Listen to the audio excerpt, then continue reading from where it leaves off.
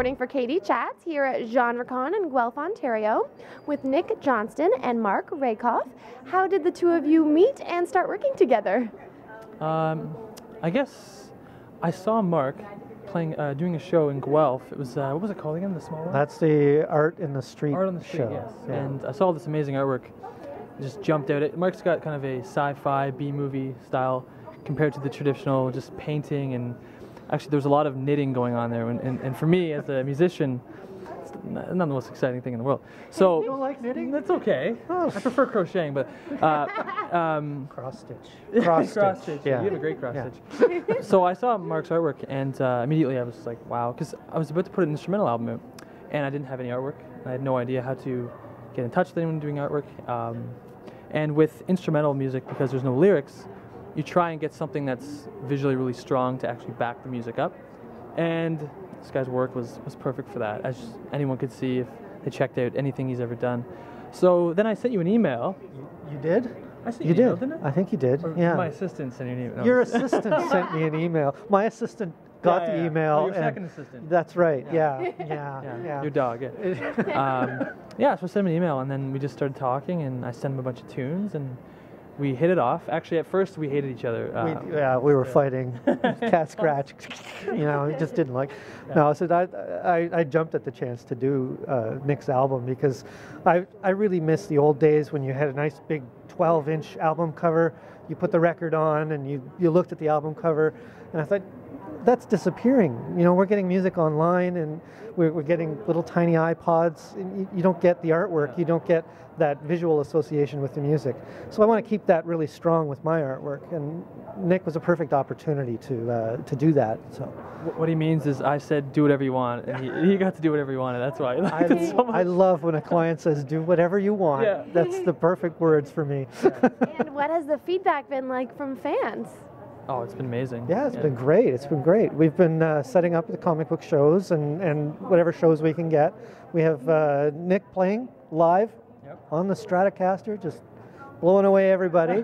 And people come to the table and they check out all the artwork at the same time. So yeah, it's working out. It's a lot of fun. And what's the #1 question that fans ask you at these conventions? I don't know. There's quite a few. Which way to the bathroom? That one? Yeah, definitely. Yeah. Is that hair real? That one too.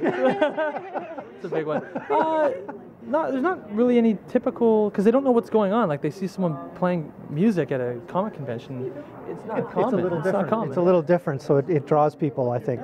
So you see something that you're not quite expecting to see. Yeah, which is the most important thing for us, anyways, right now. Exactly. Because we're just starting with this stuff, so it's like gotta, break some ground. And how do you explain it to them when they're like, well, what are you doing?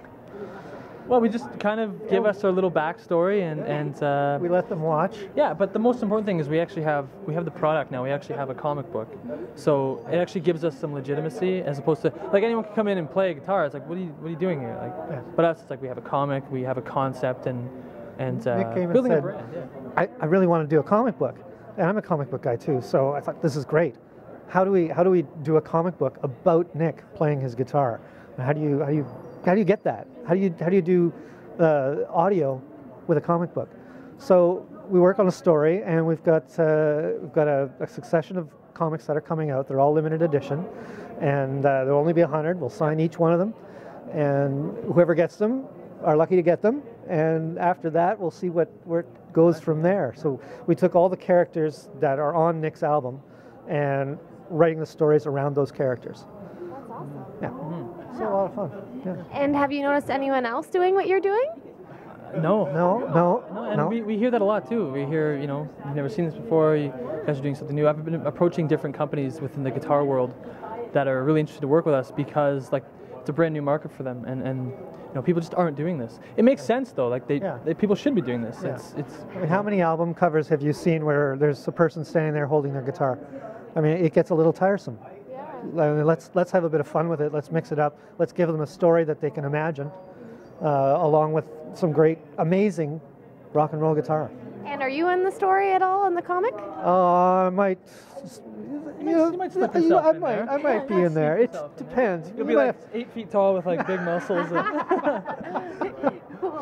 And where's the best place to find out more information on both of you and on the work you're doing online?